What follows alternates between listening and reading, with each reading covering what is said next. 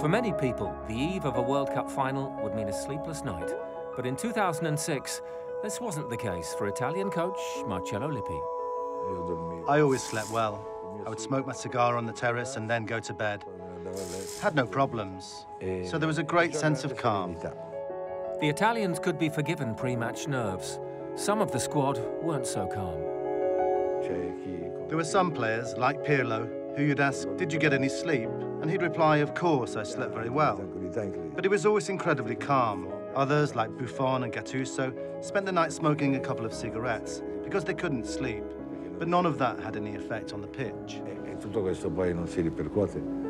The final against France was a tetchy encounter. Normal time was followed by an extra 30 minutes, and then the tension of penalties.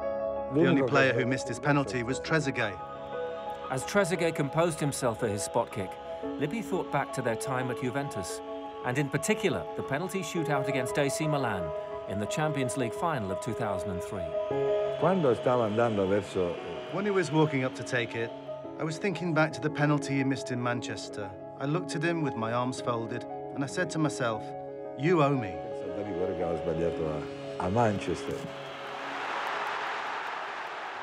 And he missed. Cool heads had played a major part in Italy's progress. Before their final group match against the Czech Republic, Lippi recalls a focused squad. Usually the coach has to say to the players, "Look lads, this match is important because if we win, we might avoid this team or that team." Instead, in the evening, 2 days before the match, I came across them discussing these things amongst themselves, saying, "Lads, this is an important match. We won't have to play Brazil if we win and finish top of the group." They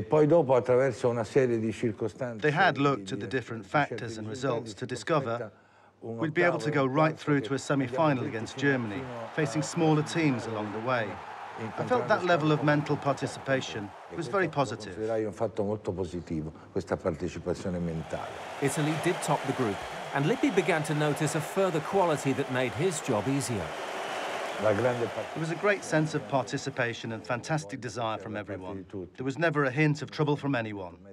I'd say to Totti, "I'm resting you today," and he'd respond, "No problem, coach. I'm at your disposal."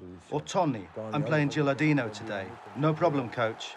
If there were even one or two who'd want to be the stars and do everything themselves, you don't win a thing. That was a fantastic feeling for me.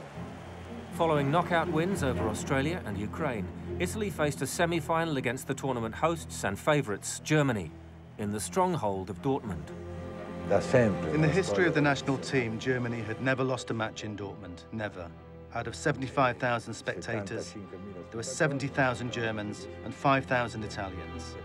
As soon as any Italians spoke, they'd tell them to be quiet. We went out onto the pitch and produced a great performance, showing fantastic personality and authority. In extra time, with the match goalless, Italy's coach rolled the dice, playing with 4 forwards, confident the Germans would not break down his rock-solid back four. There was nothing happening in the midfield anymore. It had become a game of defence versus attack. At that point, our defence was letting absolutely nothing through. Not even a tiny speck would have got through. Buffon, Zambrotta, Cannavaro, Materazzi, Grosso, protected by Gattuso in front. Nothing was getting through.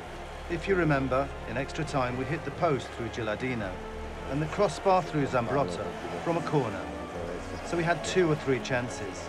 It was then that I started to believe we would win the World Cup. Italy beat Germany 2-0 and Lippi remained convinced, even when fate seemed to be against him, as penalties loomed in the final. France had beaten us in '98 on penalties, not all that deservingly. Then they beat us in the European Championship final in Holland, equalising 10 seconds before the end of normal time. Not 10 minutes, but 10 seconds from the end, after we'd led 1-0 and had thoroughly deserved to win. Then they beat us through Trezeguet's golden goal. I said, it can't be like that. This time, it's our turn. This time, we're going to win. I was sure. And so it proved. Even in the ecstasy of victory, Lippi's cool head remained. When we won the Champions League after beating Ajax in Rome, I took my glasses off, put them in my breast pocket, and started to run towards the players. As I was running, the glasses fell out and got trodden on. This was back in 1996. But when Grosso scored the penalty which made us world champions, I turned to the bench, took off my glasses, picked up the pouch, undid the zip, put the glasses inside, zipped it up again, turned around, and started to celebrate. It seems impossible. Everyone asks me now why I did it, and I tell them that it was to save my glasses, and now they're in the FIFA Museum. Those famous glasses.